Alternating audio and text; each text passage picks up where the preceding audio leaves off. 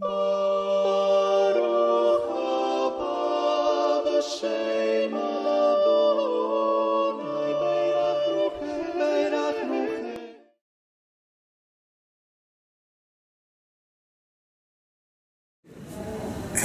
we are here at the Encounters at the Hebraica University in Mexico City. We have the privilege to have with us two visiting scholars that are working in Mexico in different projects with the Academic Exchange German Service.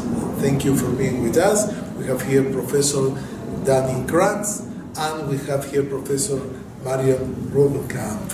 Thank you for being with us. You are social scientists, scholars of law, anthropology, history. I would like to know if you need to pick up three main problems in the contemporary world.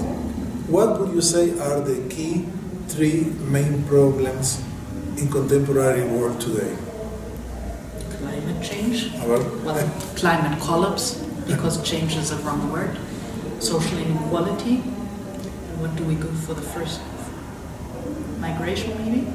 Yeah. Can you elaborate more about the climate? I think that all of us are aware of the dramatic consequences of the way in which our societies are built and this economic system, the production system, the consumerism, etc. But can you elaborate about, you mentioned social inequality and migration. Can you elaborate a little bit to understand, because there are different ways to approach these topics? But actually all of them are also interrelated. I mean, one of the things you cannot do without each other is always seeing how the world is interconnected in everything. Well, climate change, I don't think that there's a lot to be explained about it, in the sense that it is really affecting us. Meanwhile, the rainy seasons in Mexico are changing.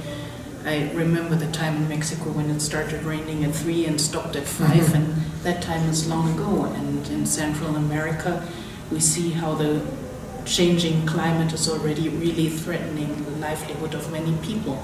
And even in Germany, which is a country that supposedly is not that affected of climate change, we have actually, after India, I believe, the highest rate of climate people dying because of heat columns. Wow. And that is something that Germans also don't know that much, but even Germany in that sense is already like super hit by it, besides droughts and all of the other effects that we already hear in the media. And social inequality also is like so closely related, because mostly the climate collapse is affecting poor people much stronger than rich people, and at the same time it is also like a gender-related aspect, because it is hitting women different than men also. So we are having a totally interrelated area here. And in terms of migration, of course, we have the first migration starting because of areas that get inhabitable because of the climate problems. So even though these are three different areas, all of them are closely interconnected, and I don't think that you can address them like only addressing one without addressing the other ones, and you can also not solve them without addressing the other ones. I think there's a lack of sustainability in how the economic and as well the societal system was built and designed. And I think we can see it very clearly in the incredible amount of petrol we need in order to get from A to B, the amount of distances which have become common to us, and as well in the building structures. I mean, in Mexico City it's a fairly even climate, so you're not necessarily tied to heating. But in other parts you're tied of the world, you're tied to heating, or you're tied to cooling the buildings down. And in the Middle East, where I live, what I find striking is that the native population, which lived in the Ottoman times in the area of what is now Israel, they actually had buildings which were adapted to the climate. But none of their building their knowledge of building and architecture has been taken over in the state of Israel. So you have these the train buildings, which are heating up no end, or they cool down because it's mere concrete. And then you have all of the high-rise now, which is completely made of glass on all sides. And in the winter you're freezing, and in the summer you're dying of the heat. So the amount of electricity and resources we waste is, I think, it's sinful. For me, it's completely at odds with the notion of tikkun olam. Perfect. Yes, we are. And one question is: do you think that our theories that we inherit from the 19th century with the great sociologists, historians, anthropologists, and do you think that we have within the social sciences and the humanities the conceptual frameworks to understand what's going on? Are we continue to look what we know to look but not what is going on? Should we be more open to different approaches? Some say from traditional sources, pre-modern, or new alternative ways to understand what's going on. What do you think? Because in some senses we hear political scientists, sociologists, political scientists that wants to explain this crisis with the lens of the past. What do you think about that? Do you think that do we have the instruments that we need to be helpful for our societies and be a factor of positive change in these situations? Well, I think we are at a time change, really. In that I agree with the German Chancellor, which is something I seldom do. But I think that we do have the knowledge to address the problems we're facing, but I think we have to do it in a very different way that we have done it so far. Partly, I agree with Dani, look back into the past or in how things have been done before, which were more sustainable and agreeable with the nature, would be part of thinking.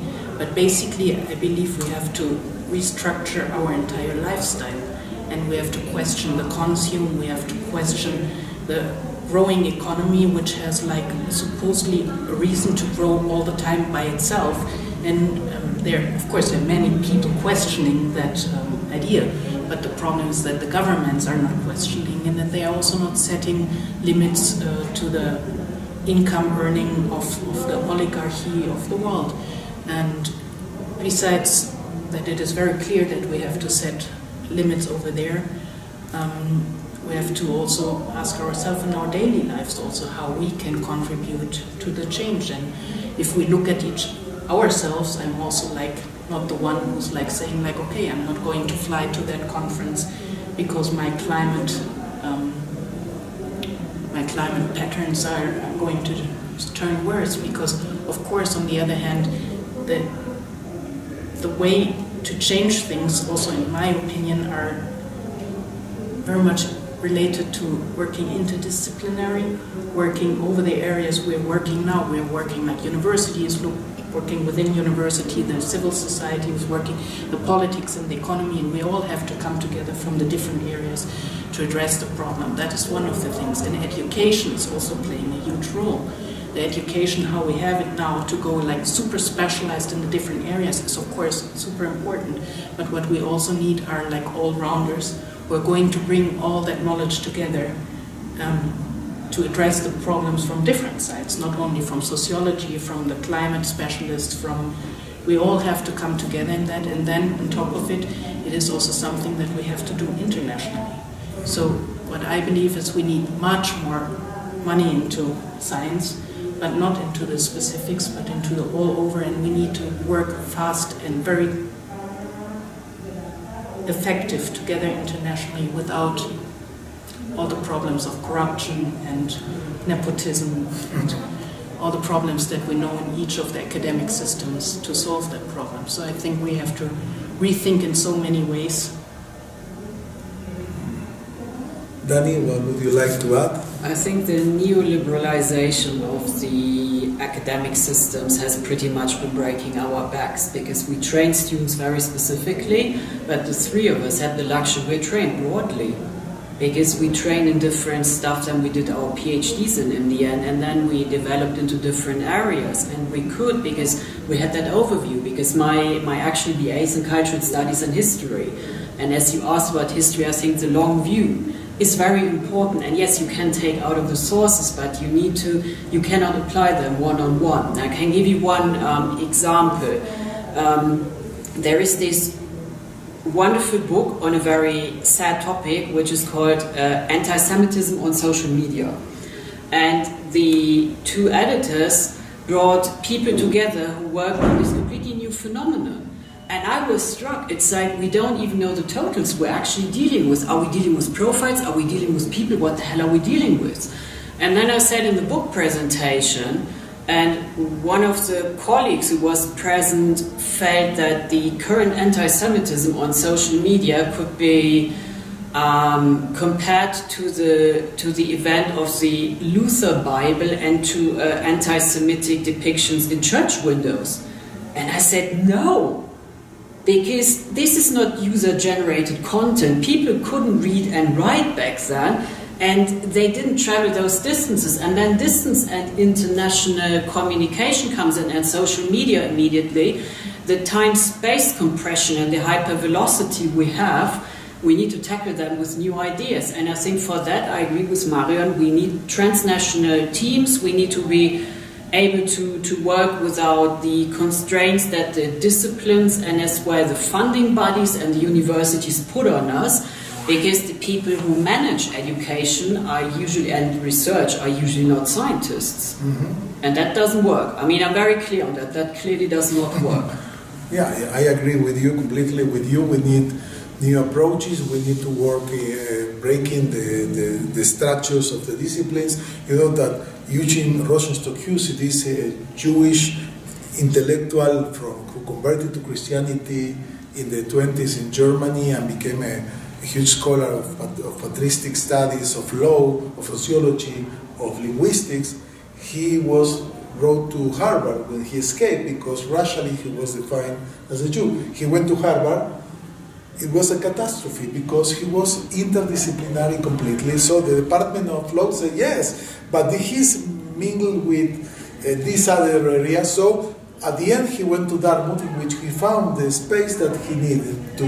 This is a case. Today he will be very popular in terms of working with a wide perspective and not just this disciplinary perspective of the methodological nationalism or this kind of perspective with narrow our vision. I would like to ask you, from your experience working with citizenship, immigration law, what's going on with the political systems? Why worldwide, in different countries with different traditions, the feeling of the people is that the systems are not working properly? What would you say from your experiences? Why there is so a sense of alienation from politics? There is a sense of the people is, I would say, angry on the politics of the political classes. What are your thoughts about these topics? Would you like to start, Dani? I think one of the main problems we encounter is the lack of belief in democracy and the increasing belief in populism. And populism answers very easy answers for very difficult questions. And I think it helps people through their everyday life, because there seems to be again this kind of locus, this small world which you can control, whereas effectively things are pretty much out of control. And obviously populist governments serve that purpose. I mean, we see them in Europe, in North America, in South America, we see them in Eastern Europe, in Asia. I think it's a general trend that if people feel under threat, they try to preserve what they have, and then they turn pseudo-conservative but actually populist, which is sadly then to say that we haven't learned much from the past. I'm not even sure whether it is like a lack of belief in democracies. I think the belief in democracies, in most democracies, is still strong. The problem is that we feel that we are not represented truthfully by our governments. And I think that is the source of populism also a lot. But once again, I'm not a specialist for it. I answer that more like coming from my belly feeling. What I feel is that many don't believe anymore in what they hear. And what they really want to hear are clear and honest words, rather than all the diplomatic talk that we hear in the politics and that we also hear in the diplomacy. And I think that is why people like Trump and other populists are very well received, because you feel at least that they are honest in what they are saying, even though it might be a lie. So I think what we really need is like getting honesty back into the debates.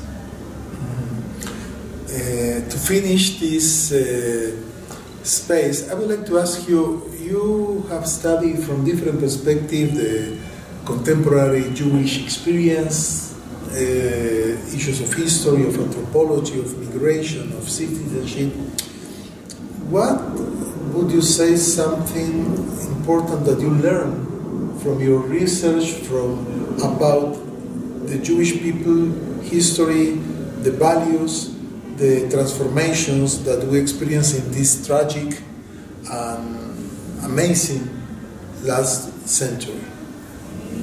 I think by looking at the particularistic Jewish experience, I've become much more aware that the Jewish experience compares to many other experiences, and that Jews are, in terms of Levi-Strauss, good to think with.